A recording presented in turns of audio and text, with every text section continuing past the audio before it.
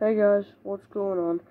And by the way, this photo was taken on my 12th birthday, but I'll get to that in a minute. So, it was my 12th birthday, and I went on Fiddler's Field by myself. It was really rainy, it was a grey sky, miserable day, and it was getting pretty dark. It was really dark, like, incredibly dark, and I was about to head home, and I was just on the tippy top of Fiddler's Field, and then it all went dark. I could hear thunder, and then I saw this thing.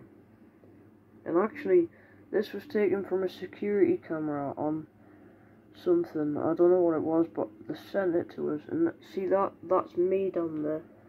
The scent is this. That's me there, facing this big thing. And then it lifted this claw right here to me here, and it pushed us back, and I fell.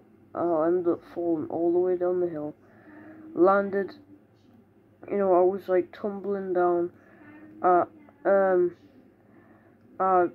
bashed my knee. I nearly split my kneecap.